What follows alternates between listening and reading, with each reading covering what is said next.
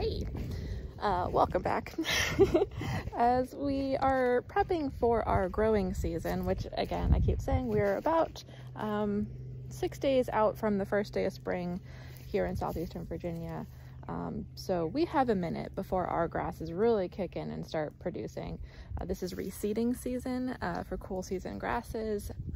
Those of us growing warm season grasses intentionally need to hold off for a little while longer, but I wanted to share with you my current round bale strategy. Now, I want to be perfectly clear. What do I want to be? I want to be perfectly clear that this is an experiment. I will follow up later in the year, or maybe I'll hold off on posting this until after I decided that my great idea works. I'm kidding, I won't do that. To see what happens, right? So we know that protecting the soil is super important, right? So we need to cover our soil. We know that hay contains grass seeds. Cool. We know that horses produce fertilizer, right? So urine and manure are great for our fields as long as we are managing them appropriately. So, plus I hate doing hay nets. Okay, so these are the things that we pretty much know to be true. What we did here is we got a round bale and we rolled it out all over the pasture, which I, honest to God, am sorry I did not video because the comedic value of Mark and I handling that was worth videoing. But anyway, we rolled it out all over the pasture. You can see, and we came up here, we rolled it down that way, over there, over there, over there, over there. We pushed the round bale all over the place, right? And we turned the horses out on it. The horses are going to eat some of it. They are going to poop in a lot of it. They will pee on it. They will traipse it all over the field. They will push it in to the bare spots. They will, you know, waste it in common horse terms, right? Which is exactly what I want to happen. So what we're going to do is we're going to let them do this for, you know, this round bale will take them, I don't know, probably about 2 days to get through with the 9 horses. It's unnetted. They're probably a little overindulging. It is low sugar. It has a relative feed value of about 83. Yeah,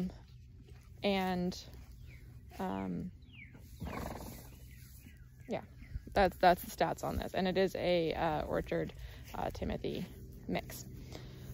So while they are doing their worst over here to destroy this hay, what they're going to be doing is, I hope, protecting my fields. Hey, Junebug.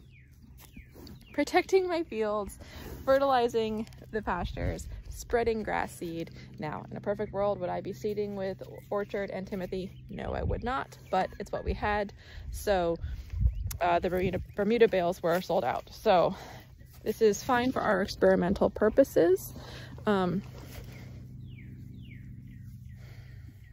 do you guys have horses that you can't catch? That's what I want to, what's the training to allow that?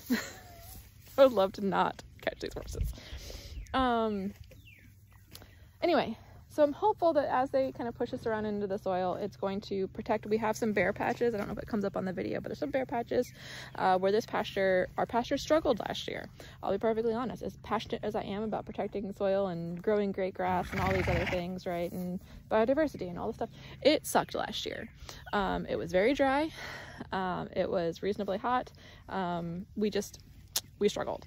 So we have a lot of work to do to rehab these pastures, which is cool because a lot of you are going to be working with pastures that are kind of in similar positions, and we can go through them together. So anyway, this is adding organic matter to our soil. Again, the horses are going to add organic matter to the soil their own ways, and they are going to spread it all around for me. Plus we get 2 days where I don't have to do hay nets, which is worth it in itself for me. Then I'm going to close off this field, and probably the one next to it, and we're going to let it rest until, my goal is May. That will give it, oh man, this is middle of March, so six-ish weeks, maybe 2 months, to rest and see what happens, and I will report back on how that is looking. But I just want to appreciate that we are using the labor of these little beasties to minimize the labor that I have to do, which I'm all for. Put your horses to work in a ethical way. Hopefully I will be checking back in about 8 weeks telling you how brilliantly this plan worked. And if you're interested in following along, you can join our Patreon page, which is where I will post our updates and let you know if this was a brilliant or terrible idea.